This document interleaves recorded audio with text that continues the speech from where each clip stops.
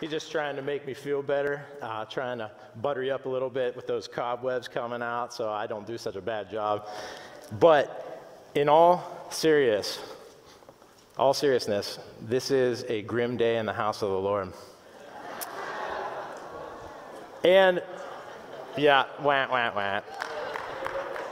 But for real, they scheduled me twice to be here, and it got canceled because of snow. Then the third time came last week. Pastor Weaver said, hey, can you still share that message next week? And when you know it, what did they forecast this weekend? Snow. So I was joking with Pastor Austin, and I said, listen, anytime you guys want to break from church on Sunday night, just schedule me. We'll make sure that we just call it off, all right? But tonight, I've been asked to share about healthy marriage. And anybody that knows Kelly and I, you're probably thinking, they asked David and Kelly to share about healthy marriages tonight? No, I'm just teasing. But I am David Grimm, my wife over there, Kelly. We have 4 little ones. We moved here to be able to open a Chick-fil-A over on University Avenue, and I was in ministry for 12 years prior to becoming a Chick-fil-A owner. So I have a little bit of experience doing this. And they asked me, they said, healthy marriage, David, healthy marriage. And I thought to myself, man, there's so many different ways we could go with this. And immediately, all this stuff started flooding my mind about, okay, how do we define that? How do we define healthy marriage? So I thought, what ends up happening a lot of times is that you get this list of what's good and a list of what's bad. And if you think about it, whole libraries, whole industries are dedicated to what constitutes as healthy. Am I right? Billions of dollars are spent on figuring out what's healthy. We don't have that kind of time tonight because I got 27 minutes up there to unpack a whole library of what constitutes as healthy. And we don't have that kind of time for me to define the whole gamut of healthy marriage. And I've discovered, though, instead, we as people do a really, really good job when we identify something by seeing it. We can tell what we're looking for when we find it. So we're going to throw up a couple pictures up on the screen, and we're going to have a little contest tonight. And I'm going to ask you to tell me, is it healthy or unhealthy? Well, what do you think? Let me hear it. Healthy. I say unhealthy. Because if we put the next picture up, that's healthy if you ask me. I can eat that. Cheese all over that broccoli. Yeah, you're right, it's unhealthy. All right, next picture. What do we got? Anybody know what that is? Brussels sprouts. Healthy or unhealthy? Healthy. If you like it the way I like it, you pour maple syrup and put some bacon all over it. That makes it good. Oh, okay, this is a trick question right here. What do you think? Heart healthy, right? No, it's shape of a heart because we love it. I don't know about you, but I love bacon. I just had it for lunch today. I try to work bacon in at least once a day into a meal. That's why it's in the shape of a heart. But is it healthy or unhealthy? What do you mean? Isn't that protein? Oh, okay, it's healthy. We get healthy. We get unhealthy. It's a mixed message. All right. I won't be the definitive one on that. I'll let you decide. All right. Let's look at the next picture. These guys are saying unhealthy. That's healthy. That's a lot of healthy right there. I could eat maybe one of those things, but not all together. Not all at the same time. That's healthy. All right. Next picture. Wait a minute. What is that? How'd that get in there? That's when Pastor Austin was Mexican. All right, let's keep going. Oh, what's that? Healthy or unhealthy? Anybody know what you're looking at? This is the dad bod of Austin Weaver. This is before he started to get healthy, and we'll look at the next slide. After he had kids, yeah, he worked it off. He got healthy again. I had to throw that one in there for Austin. Where are you? Is he in here? Oh, okay. Oh, there he is. All right. So, sorry, Austin. I just had to show the before and after. Man, you did a good job. Doesn't he look good? Give him a round of applause, huh? All right. And this next one, there may or may not be a prize involved. Think about it. Think about it. What is it? I'm hearing unhealthy. Who says healthy? Raise your hand. Why is it healthy? Jesus chicken. All right, listen. Just because you answered that, you're going to get 4 free Chick-fil-A meal cards, everybody. All right. As we like to say at Chick-fil-A, those are the Lord's calories. So that's healthy. All right. Moving along. So all joking aside, right? We have so many pictures in our minds of what constitutes healthy. So many lectures, books, studies, tests, sermons, industries, all dedicated to what healthy marriages look like, or just health in general. But instead of trying to keep up with all this, because sometimes I feel like what happens is the comparison trap takes place, and sometimes we get left feeling defeated because we can't keep up with what everybody says healthy should be like. Like realistically, I'm really never going to give up bacon. I'm just going to say that right now. I'm going to enjoy what God's made. One of my favorite passages in the Bible is when Jesus told Peter to rise, kill, and eat.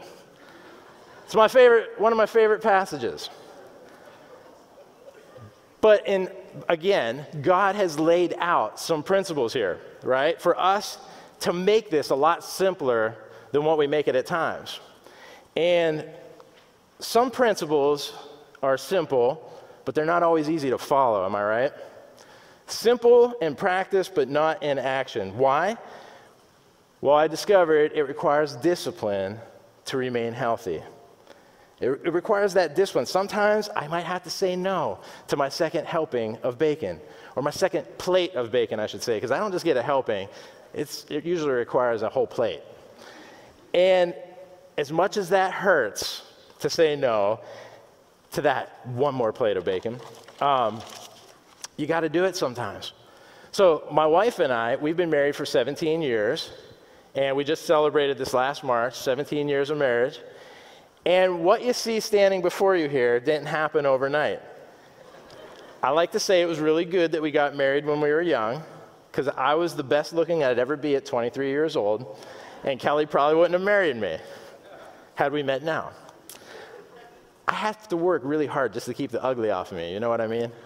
Guys, you understand when you get a little older, it's not easy. And I'm just going to share something with you here in Luke. And this relates, trust me. And if you want to turn there with me to Luke chapter 9, verse 23.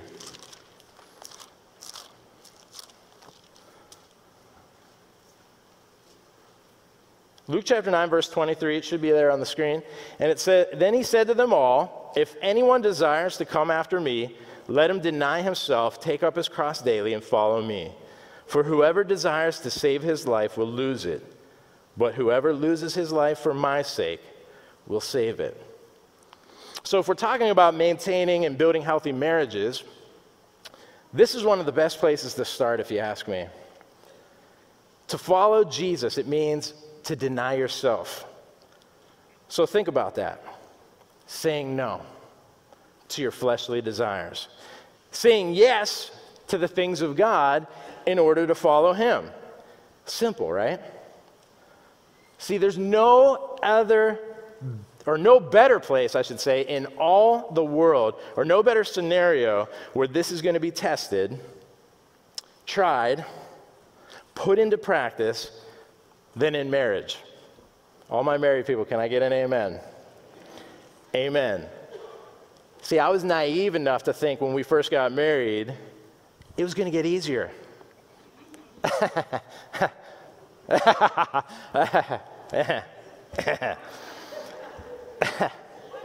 Young people, it gets exponentially harder, and it's not because of that woman sitting right over there.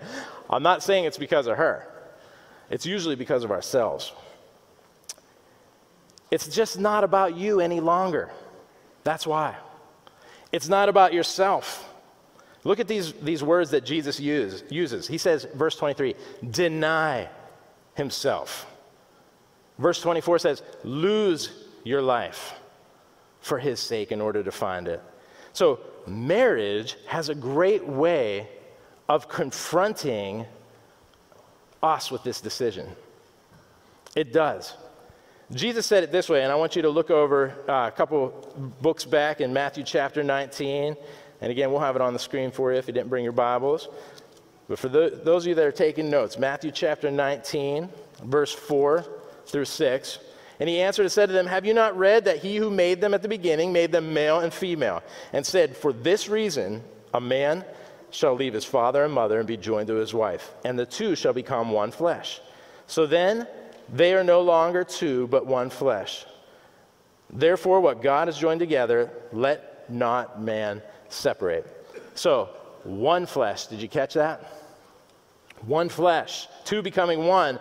See, many of us choose marriage, but many of us never forgo ourselves to become one with the other.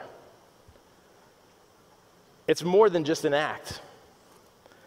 Denying ourselves, losing our lives in order to find it. We want to hold on so many times to what we had. We don't want to let go of our way of doing things. We don't want to give up our time, our energy, our resources to something we don't want to do. We don't want to surrender to somebody else because we want what we want. We know what makes us feel good and what we enjoy doing. But isn't this just like our relationship with the Lord? Isn't it? Because guess what? We all know this. It's true that he loves us just as we are. Romans chapter 5 verse 8 says it. But God demonstrates his own love toward us, and that while we were still sinners, Christ died for us. And because he loves us and died for us, guess what? He loves us too much to allow us to remain just as we are. Romans chapter 6, just one more chapter over, in verse 12 through 13, he says, therefore do not let sin reign in your mortal body, that you should obey it in its lusts. And do not present your members as instruments of unrighteousness to sin, but present yourselves to God as being alive from the dead, and your members as instruments of righteousness to God. So we're not who we once were when we come to Jesus. 2 Corinthians 5:17 tells us that. We're new creations in Christ Jesus. We're different. We're called to be different. He loves us as we are, but then something else, another transformation takes place. We become someone different. And guess what? It's no different in our marriages, in our relationships. We're no longer the same person. We're not one any longer individually. We're one with somebody else. That's interesting, isn't it? But we want to live like we're still single so many times, like we once were. And I finally figured it out. I understand why it's so hard to stay skinny. Men, hear me out. Because when you're 17 years old, you have the appetite of a horse, of a team of horses. I used to be able to pound 40 wings on wing night right after practice in school, easily, and still be hungry for a snack when I came home. I used to be able to eat the second helping of bacon, no problem. But something happens where, your body continues to change and you get older, but your mind stays the same. Like, how many of you still feel like you're 17 years old or somewhere, in the young years? You still feel that way. You think that way. And then you look in the mirror and you realize, I can't eat like that anymore. The bottle of Tums by my bed should tell me that every single night. I still don't get it. I figured it out. We don't need weight loss programs. We just need to realize we're as old as we are. That's it. And I've seen this happen to so many new marriages, right? They end up in two separate lives. And here's what happens. They coexist under one roof. They're not one. They're two individuals. And it may look like it on the outside, but they fail to discipline the exercise of becoming one and preferring one another over themselves. The principle's simple, but the action of it, putting it into practice, requires discipline. To have a healthy marriage requires exercise. It requires exercise. I don't love exercise. Don't laugh. I saw some smirks over there. You could probably tell that, right? I don't love exercise, but I love the results that exercise gives me. I love the results of feeling good. I don't always love fixing things around the house or being home when my wife needs me to be home. But I love the results of what happens if I sacrifice my time to show my wife that I love her and willing to give her what she needs. Maybe I had some other plans that night. Oh well, she needs me. I got to sacrifice some things, forgo what I wanted for what she needs. Ephesians chapter 5, everybody turn there with me.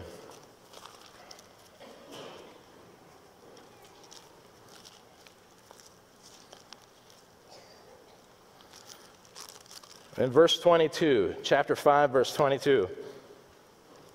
And we're going to read down to verse 25. It says, "Wives, submit to your own husbands as to the Lord. For the husband is the head of the wife, as also Christ is the head of the church, and he is the Savior of the body. Therefore, just as the church is subject to Christ, so let the wives be to their own husbands in everything. Husbands, love your wives, just as Christ also loved the church and gave himself for her." So look at this verse, right? Verse 22. So many times we get hung up on this right here, this verse. But if you read the whole context here in this passage, it's about submitting to one another, is what it is. Wives submit to the husbands, right? Just like she does to the Lord in her relationship with him. In verse 25, husbands giving themselves to their wives, just as Jesus gave himself to us. It's about submitting to one another. Discipline, sacrifice, effort, giving, exercise. This is the business of becoming one flesh. It's hard work. It's hard work. And so many get this picture in their minds, and this is why I encourage every young person to go to marriage counseling, because you talk about a lot of things before the big day comes and you say, "I do." And you start figuring out a lot of stuff that this isn't exactly what I pictured in my mind, and you start hearing the picture of the other person, what they had pictured in their mind, and you got a whole lot of talking to do. And I've seen so many times the wedding gets delayed or maybe even canceled altogether because they realized up front, I'm not ready for this. And maybe we're not ready for each other. And that's great. Catch it before it's too late, because this is what's not talked about so many times. It's talked about the big day, and it's like we think that's it. That the climax of that big day when we say "I do," that's it. That's what we're planning for. Really, you're planning for everything else after that. And when you realize that, it begins to become clear it's not just about a single act of marriage. It begins with a verbal commitment when you say "I do" at the altar, right? But then right after that, the real work begins. The real work. Look down in verse 28 of Ephesians chapter 5. Just skip down there. And it says right here through verse 31, "So husbands ought to love their own wives as their own bodies. He who loves his wife loves himself. For no one ever hated his own flesh, but nourishes and cherishes it, just as the Lord does the church. For we are members of his body, of his flesh, and of his bones. For this reason, a man shall leave his father and mother and be joined to his wife, and the two shall become one flesh." There it is repeated again. So in verse 28, when we love our wives, we are loving ourselves. Just as our own body, right? Verse 29, we're good. Right here it says it. Nobody ever hated his own flesh. We're good at figuring out what we need to be able to take care of our own needs and desires, because we know what we want. We're good at that. We're really good at that. And when we begin to learn to do that for one another, and we take it another step, miraculously, things begin to happen. Striving begins to cease. Arguments begin to diminish. Peace, love begins to enter the home. All because we learn to say no to what we want, to our selfishness. Simple principle, but not always simple to execute. And lastly, it doesn't just require discipline to get healthy. It requires discipline to maintain healthy. So we get into this state. Sometimes, if you haven't been in shape for a while and you go back, like I'm trying to do right now at Orange Theory Fitness, you realize that you're this close to death because you didn't realize how bad a shape you really were. I can barely walk down these steps because my hamstrings hurt so bad right now. So just be prepared if I fall down. It's like jelly. But you realize the discipline it takes just to get back in shape. But then once you get there and you get that basic health, right, and that basic fitness, it requires discipline to maintain it and to maintain healthy. This right here didn't happen overnight. I tell people all the time, I'm in shape, just happens to be round. Just one more plate of bacon, right? One more waffle fry slathered in Chick-fil-A sauce and buffalo sauce, please. Oh, I'll have a late night snack. I can't let my wife enjoy those fried pickles with ranch dressing all by herself. That'd be selfish, right? 17 years of this is going to lead you down a dangerous path, trust me. It's called 20 pounds overweight. It's not easy to maintain healthy. And I call this the drift. The drift happens so easily. It's so subtle that sometimes it's really undetected because they're not huge compromises. It's not the huge compromises that bring about the destruction of a marriage. It's the accumulation over time that leads to dangerous results, the little compromises. For example, heart disease, type 2 diabetes. That doesn't happen overnight. They result in years of making poor lifestyle choices. It's not one decision, it's the accumulation of many decisions that lead to this dangerous path. Look at 1 Corinthians with me. 1 Corinthians chapter 9. And we're going to start in verse 24, read through verse 27. Do you not know that those who run in a race all run, but one receives the prize? Run in such a way that you may obtain it. And everyone who competes for the prize is temperate in all things. Now they do it to obtain a perishable crown, but we for an imperishable crown.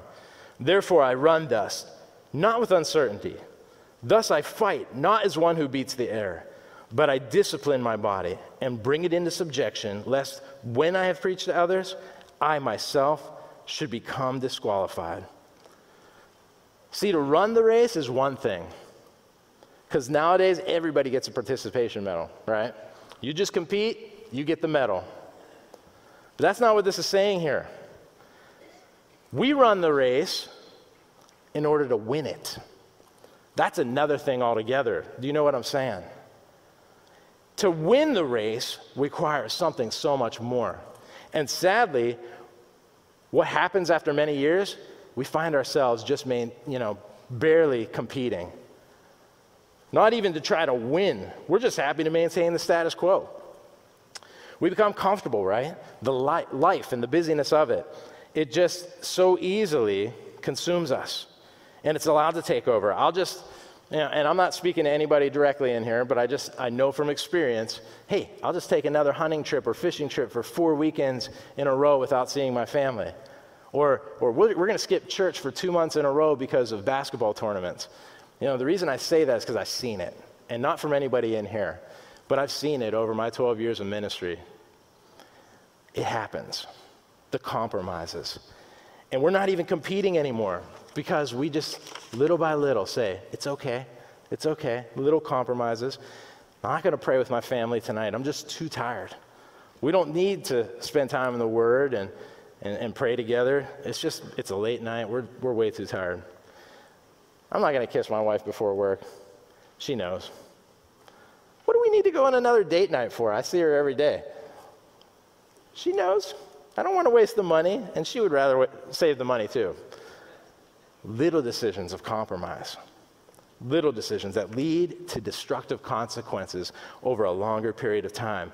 And what happens is it takes us out of the race altogether. And so what I've seen is when the kids move out, guess what happens? You're left with a stranger in your home, and then divorce follows shortly after. Because there was no relationship maintained or invested in over the years. The disease of the heart happened. The poor decision making happened. And believe it or not, it happens in ministry too.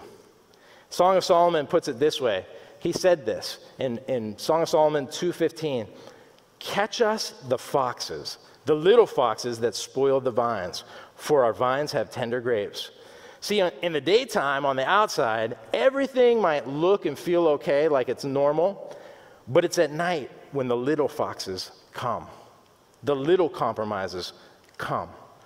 They're stealthy, they're undetected. And they feast on what God wants us to be blessed with. They're quiet. And so many times, the things that God meant for us to be able to enjoy together just get gobbled up by the little compromises. See, I don't know about you, but I don't want to be taken out of the race. I don't want to be removed from the race. I want to be a contender for the prize. I want to run in a way that's going to help us win, not just compete. I don't want to miss one day spending time in prayer and the Word with the Lord, and in prayer and the Word with my family. I don't want my love to grow cold. I don't want to get it to that place. I don't want to wake up to a stranger next to me one day. I don't know about you. I want to know who my wife is, and I want her to know me. I want that love to remain strong and be one as Christ called us to be one, to be His representation of the fullness of His image here on this earth, of His love, of His power. So the question is, what's it going to take for us to get back in the race? What kind of discipline? What kind of things, like Pastor Weaver shared this morning, do we need to say no to and begin to say yes to? I'm going to reiterate that call because the Lord spoke some things to my heart this morning. He said 3 things. What are they? To say no to, and 3 things to say yes to that God's telling you. It could be as simple as that. That discipline we need to be able to create in our lives, to get back the habits we need to say yes to put into practice, and those other things to say no to altogether and stop doing. And I believe that tonight the Lord wants to begin to heal some hearts and be able to maybe mend some broken relationships, or some relationships maybe that are they're strained right now. And a lot of times I've discovered that healing, it can begin with I'm sorry, those 2 simple words. And you could begin to create an atmosphere of openness to get back to where God wants us to be, to catch those little foxes. Good news is, He says we can come boldly to Him. Amen? We can bring to Him anything, to His throne. And the thing I've discovered is that He can bring healing in an instant. He can begin to do a miraculous work in an instant and mend hearts, relationships, minds, no matter how bad those circumstances are. We just witnessed it this past February in California at our operator seminar. We had an operator share on stage that he was a part of a counseling called Wind-Shaped Marriage. And it's an intensive weekend or week with your spouse, ones that have called it quits already. And they have no idea why they're even driving in the car to go there in the first place, because they said, we're done. And this operator shared from the stage that God began to do a miraculous work in both of them.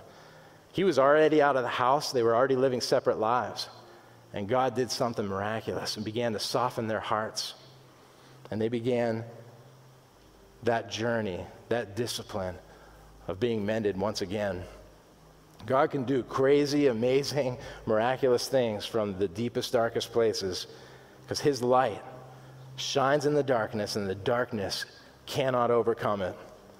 And He gives us that strength we need to change some things, to be able to overcome those bad habits or worse.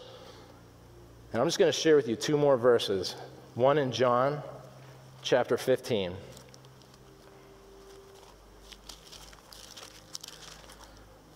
Verse 12 says, "This is my commandment, that you love one another as I have loved you. Greater love has no one than this, than to lay down one's life for his friends. No greater love than in surrendering as he did for us. And that includes what we may want. And last verse, Romans 8:28. And we know that all things work together for good to those who love God, to those who are the called according to his purpose. God has a way of miraculously taking those things in our lives that were broken and making them whole again. I love that he can take anything and make them work for good on our behalf if we can trust him with those things. If we can put them back into his hands, he could do that tonight and begin that healing and restoration. Amen? We're just going to pray. Everybody close their eyes, bow their heads. Lord, we were challenged this morning. Or what is it? What is it you want us to say no to? And what is it you want us to say yes to? Lord, tonight we say yes to you. Lord, life happens and it's difficult, and there's circumstances beyond our control. But the thing we can control, Lord, is we can come to you. And we can surrender to you. Lord, you know the hurting hearts. Lord, you know the heaviness that people carry around, even if there's a smile on their faces. Lord, you know the dark places that nobody else sees. Lord, we pray you shine your light there tonight. Lord, I ask for healing. I ask for strength. Lord, I ask for a boldness for couples everywhere in this sanctuary, and those that aren't even represented here tonight, maybe they're watching. Lord, I ask for a strength for them to be able to talk to one another about these things, be able to confess to one another, and begin that healing and mending process, Lord. You desire us to be one, Jesus. You desire us to lay down our lives. And tonight, Lord God, I pray that we would begin that process. Lord, not just in our marriage, but in our relationship with you as individuals. Lord, it starts with us. It starts with us, Lord God. Show us those dark places that you want control of. And Lord, we give them to you. We thank you, Lord God, for your love. We thank you for your mercies, and we thank you for your word, Lord, producing exactly what you desire it to produce every single time. In Jesus' name, we thank you and we pray. Amen.